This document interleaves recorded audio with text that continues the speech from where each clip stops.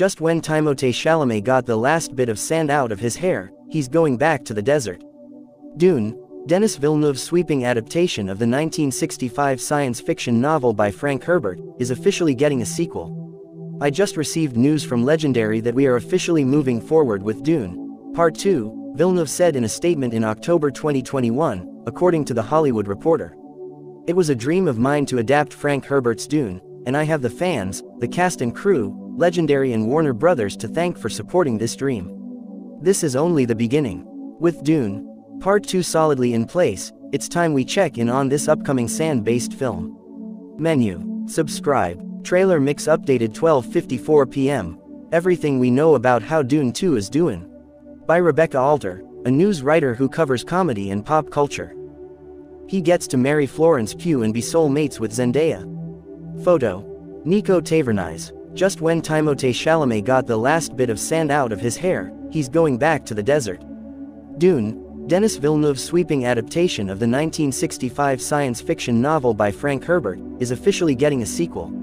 I just received news from Legendary that we are officially moving forward with Dune, Part 2, Villeneuve said in a statement in October 2021, according to The Hollywood Reporter. It was a dream of mine to adapt Frank Herbert's Dune, and I have the fans, the cast and crew, Legendary and Warner Brothers to thank for supporting this dream.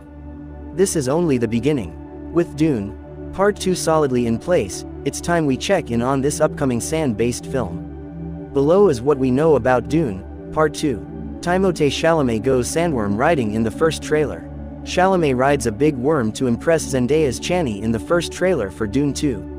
The rightful heir to House Atreides is stuck on the planet of Arrakis while the rest of the universe thinks he's dead, so Javier Bardem's character gives him some tips on how to ride the sandworm. Elsewhere, Florence Pugh's Princess Irulan plots, and Austin Butler's Feyd-Rautha Harkonnen fights in an arena, bald from the eyebrows up. In the shadows of Arrakis lie many secrets, Princess Irulan says. But the darkest of all will remain the end of House Atreides. It's not so dark, though. By the end of the trailer, Paul Atreides masters sandback riding and gets to kiss Chani.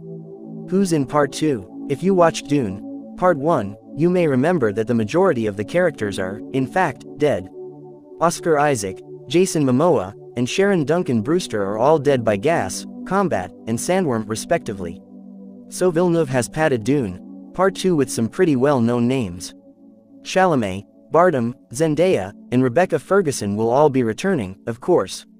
But they've added Pugh, Butler, Léa Seydoux, and Christopher Walken to their band of science fiction sisters.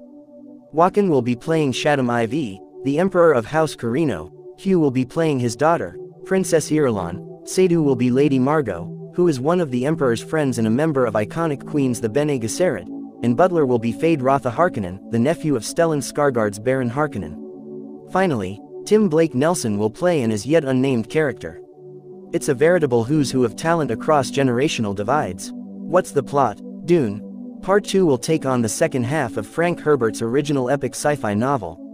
The first film left clairvoyant boy King Paul Atreides, little Timmy Tim, and his mother Ferguson, as they joined the Fremen. Luckily, this means that we'll have more than 7 minutes with Zendaya's Fremen character, Chani.